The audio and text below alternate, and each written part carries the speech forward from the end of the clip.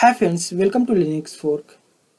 My name is Chandan, and friends, this video is part of Azure Hindi tutorials. Okay, so guys, in this video, मैं आप लोग को बताने जा रहा हूँ कि कैसे हम लोग डिफ़ॉल्ट RDP पोर्ट को चेंज करते हैं. Okay, means now by default we are logging any VM. Okay, that is Windows VM based on the port 3389. Okay, so in this video I am showing you how we can change this port. Means we are going to change default RDP port. Okay, any port we can give. Okay, and why we need to change these things? This is only the cause is the security point of view. Okay, सो हम लोग security को देखते हुए ये default port है वो हम लोग चेंज करते हैं. Okay, so any random port we are going to give. Okay, and पहले क्या होता था गाइज, पहले जब विंडोज़ VM होता था तो उसके अंदर हम लोग इंटरनली जाके उसका प्रोसेस जो भी था वो RDP पोर्ट चेंज करने का हम लोग फॉलो करते थे. But recently they have updated some scripting part and अब क्या है कि बहुत इजी हो गया है. ठीक है, तो let's do it. So for example just now currently we are able to access this VM on 3389. Okay, I can show you for the testing purpose. Okay, just I am showing you exactly. Okay, and just I am passing the password. Okay, so as we can see, this is the conversation, it's going on 3389 as we can see here, right? And we are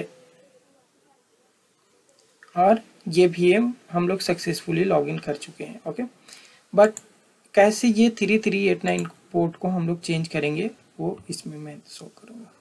तो आप just scroll down करो और आपको एक section मिलेगा जहाँ पे होगा रन कमांड. ओके, आप जस्ट रन कमांड पे क्लिक करो. यहाँ पे मल्टीपल स्क्रिप्ट उन्होंने बनाया है एज्योर की तरफ से, उसमें से एक स्क्रिप्ट है set RDP port. Okay, just click करो आप इस पे. यहाँ पे एग्जैक्टली क्या किया है, जो चीज़ें हम इंटरनली सर्वर के अंदर लॉगिन करके करते थे उसके लिए इन्होंने क्या किया कि स्क्रिप्ट बना दिया. ठीक है, अब जब हम लोग इस चीज़ को पैरामीटर पास करेंगे, जैसे अभी बाय डिफ़ॉल्ट 3389 है, हम लोग यहाँ पे दे रहे हैं 3343. Okay, this is the port we are going to change.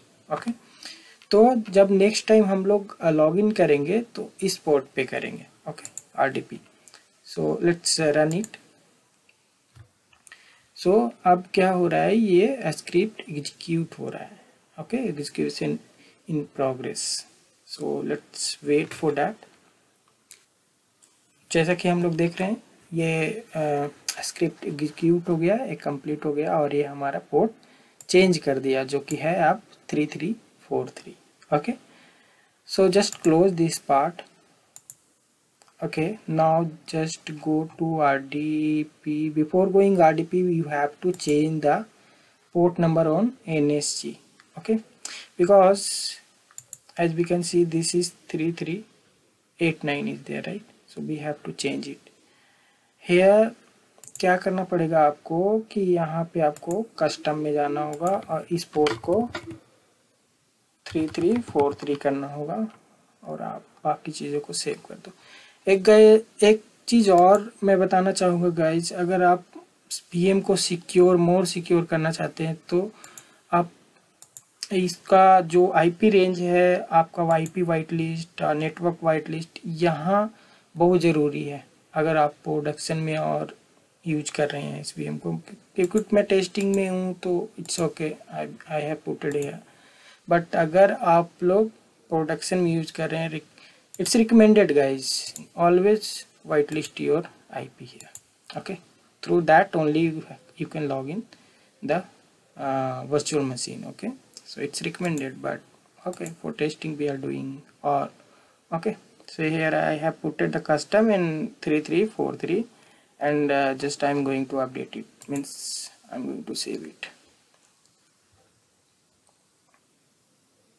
सो ये अपडेट हो गया। अब हम लोग को so let's go download this, but here you just mention 443 3343 guys।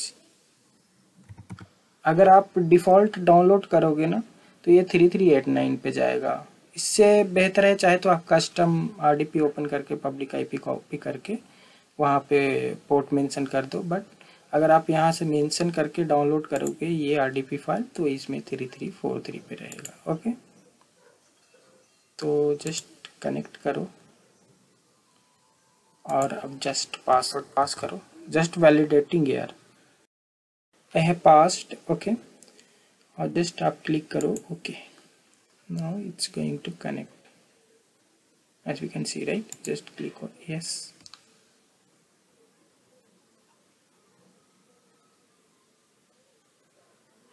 we have successfully logged in। Okay, सो जैसा कि मैंने बताया, now the default port of RDP is 3343 here, okay, for this PM।